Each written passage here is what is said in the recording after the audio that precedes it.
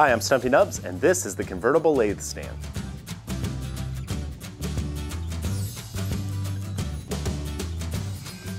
We built this stand for our homemade workshop, which is full of tools and machines we made ourselves. You'll find downloadable plans for many of these projects on our website at stumpynubs.com. This project is a lathe stand that's designed in two parts. Build the main 3-foot wide section if you only have a small or medium lathe, or add the second 2-foot extension to convert it to a full-size lathe stand, thus the word convertible. Let me show you how we built it. I wanted this project to be strong and easy to assemble, so I decided to use pocket holes. It also gave me an opportunity to use one of my favorite new tools, the Kreg Foreman. I don't know why, but this thing's just a lot of fun to use. Of course, you don't have to have a Foreman to build this project. You can use a smaller pocket hole jig or even skip the pocket holes altogether and use glue and brad nails. As you'll see, the way the stand is designed, the joinery itself doesn't support the weight of the lathe. So using butt joints without adding dados or rabbets really isn't an issue. Using pocket screws, though, does speed up the overall process. I don't even glue my pocket joints. The screws themselves are far stronger than the glue on the edge of a piece of plywood. And if I make a mistake or decide to change something later, it sure is nice to be able to disassemble a joint by removing the screws. I'm not saying that you should use pocket screws in every project, but I am using them more and more in my shop-related projects like this one.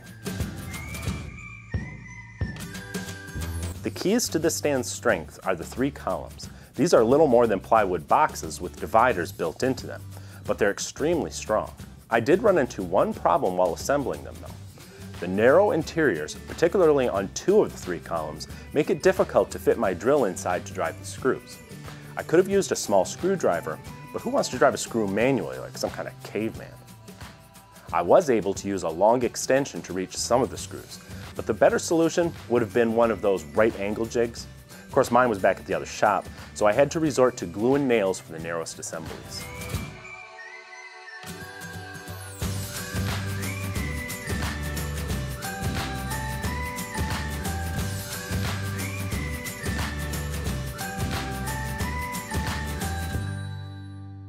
When I do use brad nails, I use a combination square to locate the spot to drive them.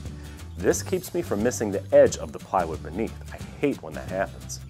You may not have noticed that the center of the 3 columns is shallower than the other 2. This is done to allow room for your feet when you're standing close to the lathe. Good thinking, eh? The pocket screws really started to pay off when I began assembling the frames for the top 2 sections of the stand. By boring pocket holes all the way around to the inside perimeter, I have a way to easily attach the top panels without the screws showing. The columns are attached to the underside of the top assembly using screws as well. This means the weight of the lathe is transferred through the top and down the side panels of these columns, so none of the interior joinery is weight bearing. This means the stand will support a ton of weight.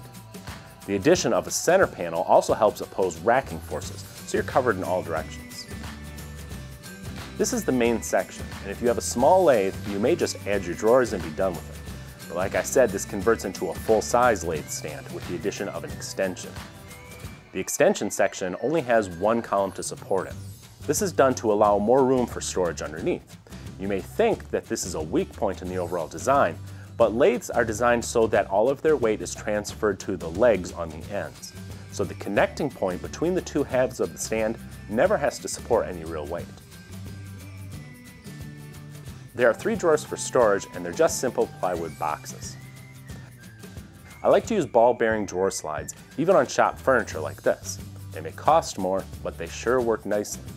I mounted the drawer boxes so that the setback from the front of the cabinet was 3/4 of an inch.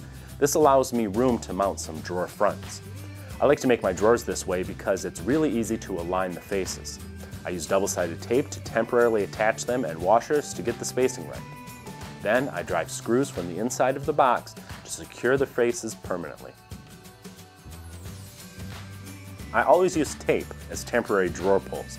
It sure beats using a screwdriver to open them if they're closed accidentally before the permanent pulls are mounted.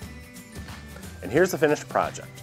There's room for a shop vac underneath, lots of compartments for storing turning stock. That center panel will be a great place to mount a rack for your turning tools, which I have a feeling we'll do in a future issue of Stumpy Nubs Woodworking Journal.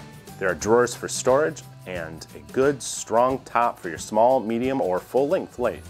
So grab yourself a set of plans and get building. And look for more great projects, tips, tutorials, and other woodworking goodness in the latest issue of Stumpy Nubs Woodworking Journal, which you can read and subscribe to for free at stumpynubs.com. We'll see you next time.